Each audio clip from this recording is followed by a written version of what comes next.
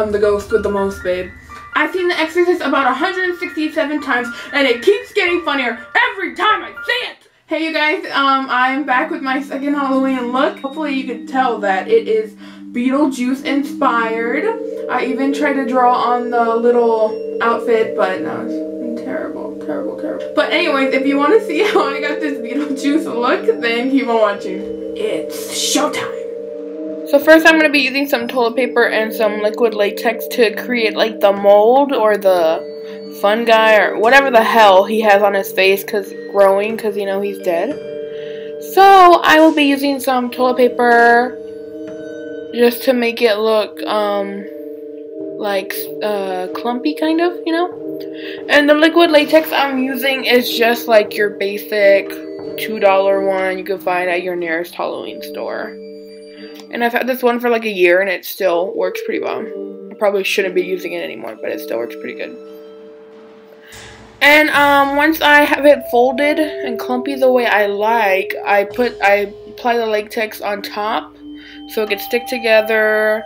And also putting latex where the toilet paper and skin meet so it lays flat. It looks like it looks more not natural, because of course this isn't natural, but it looks more not fake, you know. It blends in with the skin more.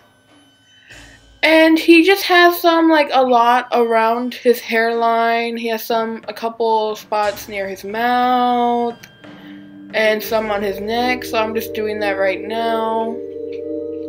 Also, you guys, I am not naked. I promise you I am not naked. I'm just wearing a shirt, like a spaghetti strap, but I have the straps down. I promise you. And now I am just putting white Mayron Paradise paint all over my face. You know how I do. Also, this is like a Tim Burton Beetlejuice and the old cartoon Beetlejuice combined. So that's why the makeup's white. And the Tim Burton Beetlejuice, his face is kind of white, but more... It's like extremely pale, but it's not like white like this one is. Now I'm taking some yellow and green cream paints. They're like $2. I think they're $1. And I'm mixing them together. And I am just applying that all over where I had put the toilet paper. And like patting it in. And also going over the toilet paper, because some of that is going to get green too. Now I am taking the green NYX Primal color and patting it all over that. Also putting it where all around it. Where my hairline is. Just greening up my whole face, you know. And now I am going in with Mayron's Amazon green paint and just applying that again and again. Patting where the skin and toilet paper meet. Because even though he has the mold, he does have some green still chilling there, you know.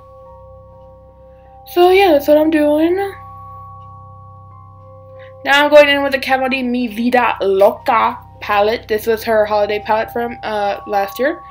And I'm going in that green shade just to add some shading, make it more greener, you already know. And I'm just doing that patting, buffing motion all over those toilet paper spots. Even putting it where toilet paper isn't, you know, just to dirty me up, you know, because Beetlejuice is dead and he's dirty, like dirty. And now I'm going back into that palette, into that dark green shade, and it's kind of like a metallic shade, but it's okay, it doesn't show. Just to darken it up more, you know. Just apply any green, like a bunch of green shadows on top of this hoe, you know. Because it is Beetlejuice, you know. And now I am finally drawing out my eyes. Trying to do it perfect, but they came out like crap. You already know. Literally, when I thought I was doing it, I was like, damn, these came out pretty good, but no. Now I am taking that purple shade from the Urban Decay Electric palette and the black NYX Primal color and mixing them together to make the perfect dark purple shade for those eyes.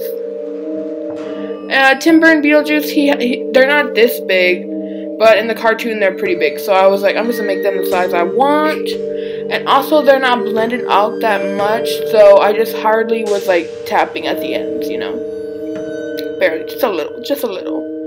And now I'm taking NYX Primal color in black and just adding some black on that green, going over, like past the toilet paper, just to get some black on me. You already know. And yeah, I'm just doing that all over.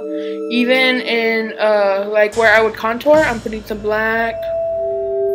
Yeah, yeah.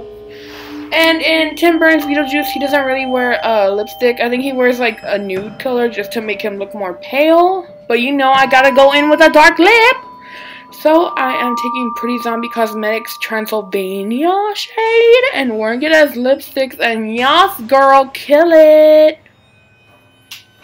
And now I'm going in NYX Primal color black and contouring my face a little bit. Just a little. Of course, going in with that jawline, because chins for days, you know? I need to fool these dead hoes and think I have a jawline. Yep. Now we are going in with the body art. You guys, this is my first time. Never done this before, so bear with me, you know? And also, I'm just using a Beetlejuice, like, picture from the movie. So first I decided I should start with a color, and I was like, okay, this is too thin, so I just made it a little bit bigger. Also, I drew the little tie on, and you can't even really see that right now. But yeah. It actually came out a lot better than I thought it would come out. Also, I just wanted to do this so y'all could get a little bit more into the Beetlejuice look. Because you know, my broke ass is not going to go buy black and white striped razor. Where would you even find that at? Like, hell no. So now I'm just drawing on, like, the, not the collar, but, like, the, what the hell is it? Like, the lapels? Is that what they're called? I don't know what the hell. But the lapels, I don't think they were called that. But the stripes are, like, diagonal, and the rest of the suit is, vertical, and then on the arms it's horizontal. So I'm just sketching out the lines real quick. I did this as messy as possible. Like, I was like, I ain't gonna spend that much time. So now I'm just coloring in the spots where the white is, like on the collar, on a couple of the spots on the lapels. That's not the name of them, but let's just go with it. And the white on my arms. Beetlejuice, one of his outfits it's like a button up with a black tie and then like horizontal striped tux or whatever, or like razor, is that what it's called? Razor blade? No, that's not razor blade. Whoa. Whatever the hell. So yeah, now I'm just coloring in all that white. Remember you guys, I am not naked. I promise you I'm not. Not naked. Also, I did one side, like, I was like, ooh, I should just make them different, like, one side to make it look cool, but it ended up looking weird. I'll never do it again. I regret it. So, I'm just gonna, I'll do what I should do the next time. And now I'm going in with the black, coloring in the black. And this is, like, the messiest. This is the messiest outfit drawn on, the messiest body art I've ever seen, but just work with it. I think it made me look more like Beetlejuice. I was like, hell yeah. And my dumbass forgot about this little white spot. I was like, why do I look weird? And that was why. Now I'm going in with NYX Primal color and then the Mayron body paint in white. And adding some lighting and shading, you know. Of course there would be some shading where the collarbone is. Under the collar, under the lapels. That's not what it's called, but let's just call it that. And yeah, that's basically it. And also I'm coloring in some white. I'm going in the Mayron paint with a fan brush and that's putting that all over my hair. And yeah, because I was like, okay, Beetlejuice hair isn't black. So yeah, this is my Beetlejuice inspired Halloween look. I really love the way it came out. The clothes aren't realistic as they can be. I should probably be wearing this actual outfit, but poor bitch. Poor bitch. So yeah, please, if you like this video, if you like the way it came out, then give it a thumbs up and subscribe. So yeah, my next Halloween video will be up sometime next week. Bye!